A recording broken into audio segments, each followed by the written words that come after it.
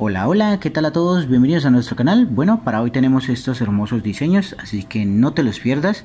Y también te invito para que te pases por mis otros canales, donde tengo mucho contenido interesante para ti. Acá abajo en la descripción te dejo los enlaces y también te dejo el enlace de mi Instagram para que te pases y no te lo pierdas.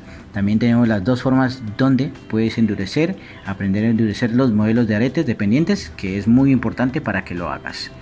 Vamos a comenzar con nuestro diseño. Bueno, para este modelo vamos a usar hilo artesanal, que es más o menos de 1 milímetro de espesor. Pueden usar el hilo que tengan disponibles. Hilo terlenca pues sería el número 5, pueden usar el número 4.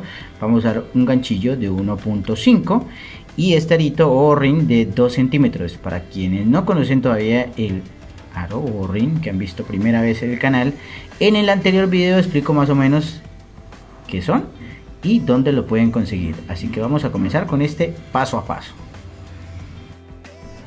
Bueno, vamos a tomar nuestro arito y nuestro hilo, vamos a sujetarlo de esta forma, ingresamos nuestro ganchillo por el interior de nuestro aro y enganchamos de esta forma, miren. Vamos a hacer puntos bajos ingresando y tomando el hilo que tenemos sobrante, lo vamos a llevar de esta forma y vamos a hacer puntos bajos en todo el arito. ¿Sí? Debe ser de este tamaño porque voy a hacer múltiplos de 4, de 3, creo que es de 4. Bueno, en total voy a hacer 28 puntos bajos para que tengan en cuenta. Entonces aquí vamos a continuar porque son 7 pétalos que voy a hacer, miren, entonces son múltiplos de 3 y así vamos a continuar para hacer los 28 puntos. 1, 2, 3, 4, 5, 6, 7, 8, 9, 10,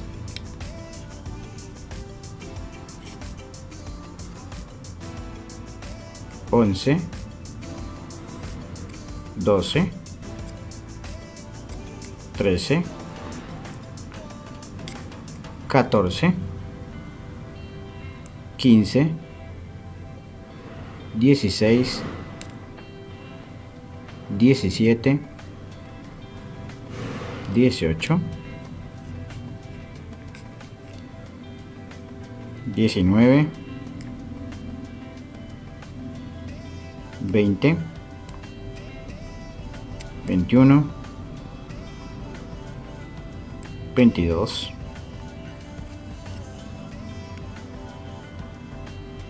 23, 24, 25,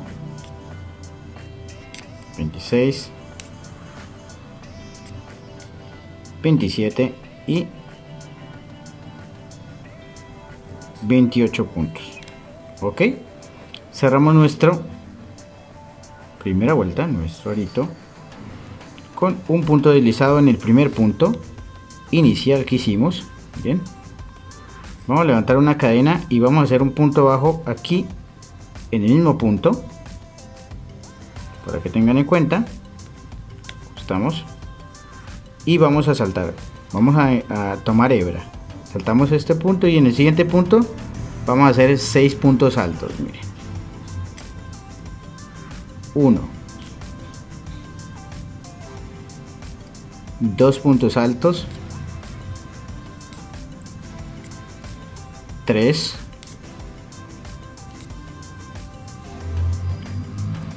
4,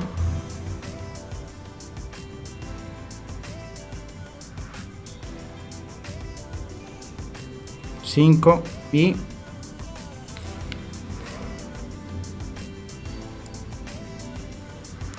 6.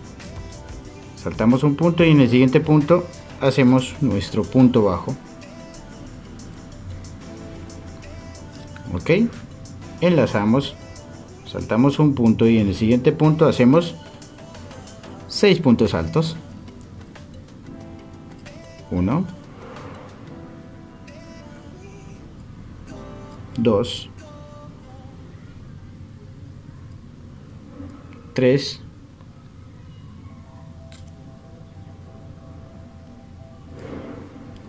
4,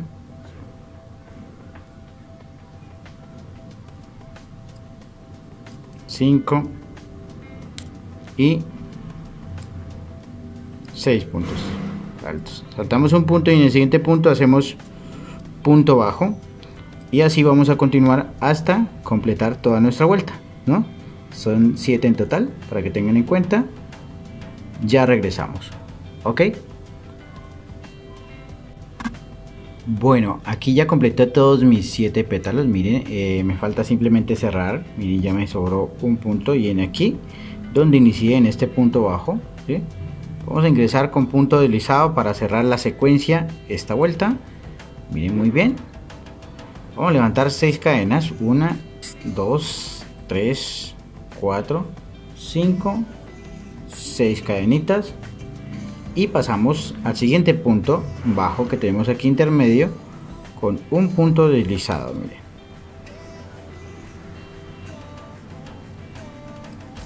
perfecto.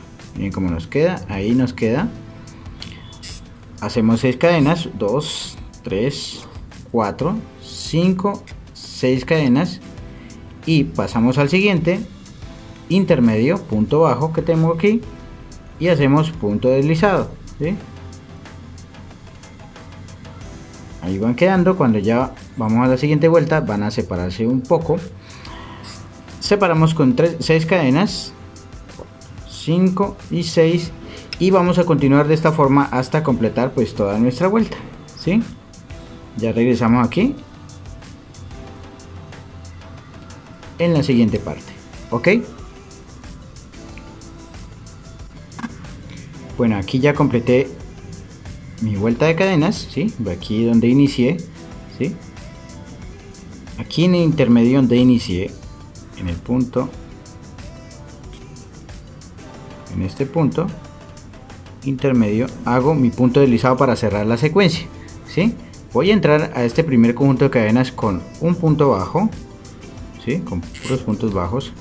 Hago el segundo punto bajo y hago un pick off, ¿sí? Miren, 1, 2, 3 cadenas, y cierro con punto deslizado de esta forma, ¿sí? Hago un punto bajo y un siguiente punto bajo con pick off, con 3 cadenas, y punto bajo. Hago punto bajo a continuación y un punto bajo con pick off, 1, 2, 3, y punto deslizado. Perfecto. Termino con un punto bajo en este mismo conjunto, ¿sí? Miren cómo nos queda ahí, y paso al siguiente conjunto, ¿sí? De la misma forma voy a hacer esto mismo. Hago un punto bajo, siguiente punto bajo con pick off, 1, 2, 3, y punto deslizado, punto bajo,